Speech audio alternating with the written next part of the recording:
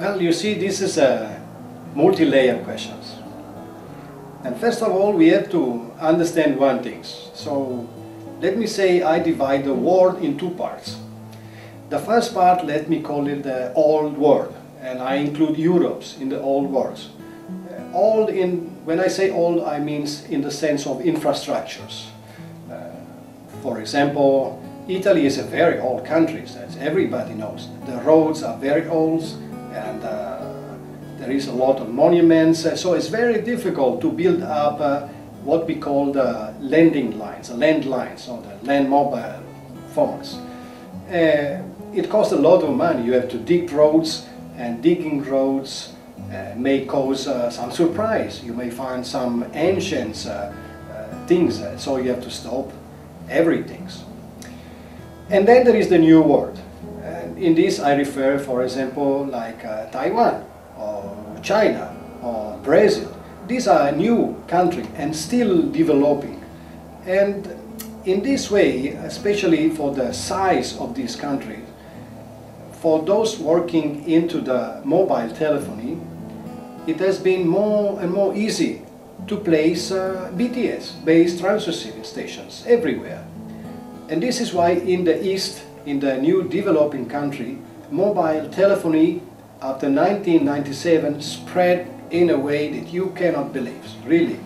Millions, billions of new subscribers in few years, few years. I say from 1997 to 2002, we are talking about billions of new subscribers in India, in China, in Taiwan, got a mobile phones.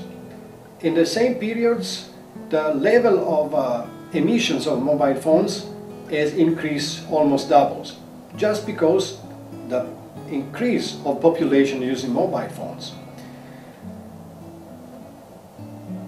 Now we have to say another things. Why mobile phones for? What people is doing with mobile phones?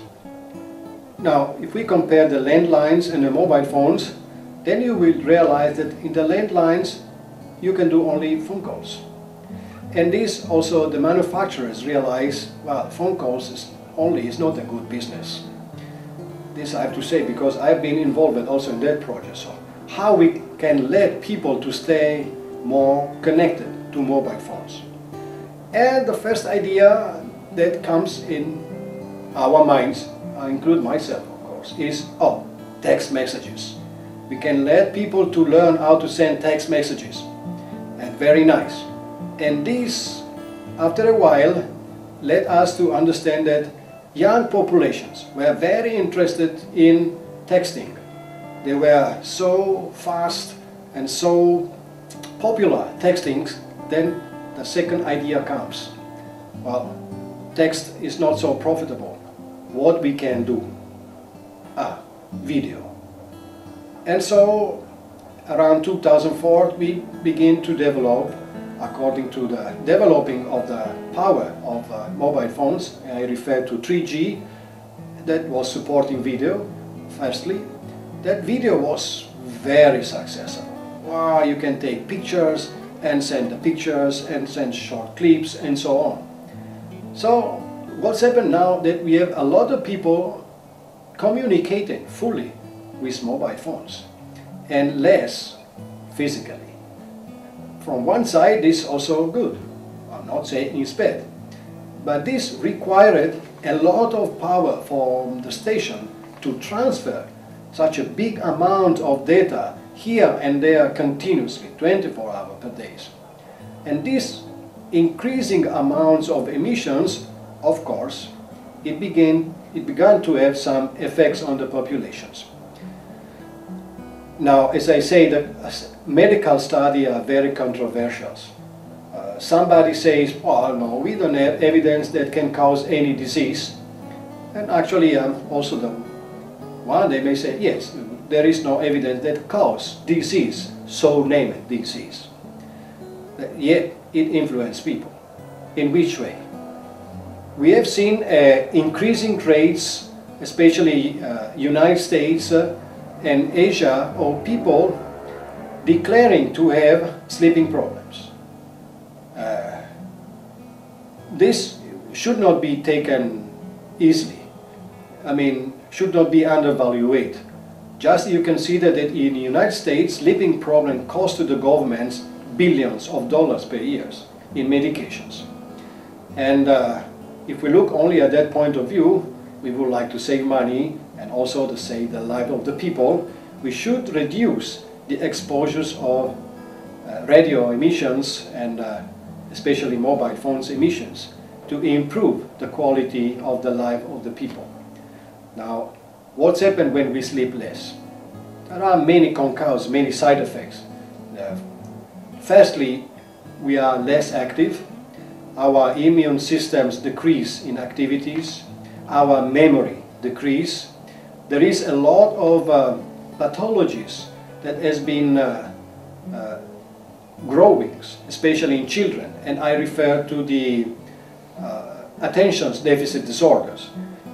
After 2002, attention deficit and hyperactivity disorders in children increased in a way that, wow, it's really shocking. Also, this has a cost for the populations, for the community, because we have to pay for that. And also the quality of educations, not being able to understand, not being able to memorize, will create in the future trouble to these children because they're not able to understand, they're not able to learn, and they need extra tutorial support to do the things that other children they can do normally.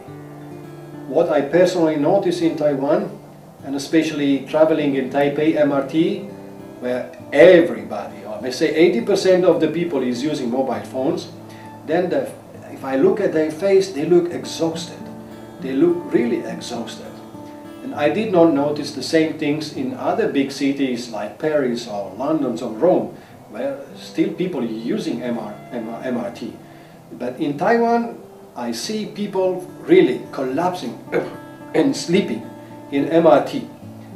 That, according to me, is not a safe place where to sleep for many reasons. They may steal your things, you may not wake up at the right stations and wake up at the last one, so you have to go back home and get late and so on. But if you fall into sleep in such a noisy and dangerous place, it means you finish completely your energy. That led me think that the energy, at the energy level, mobile phones and radiation works, they really sucks our energy. So I would prefer to keep all my energy to do better things than not sleep in the MRT, isn't it?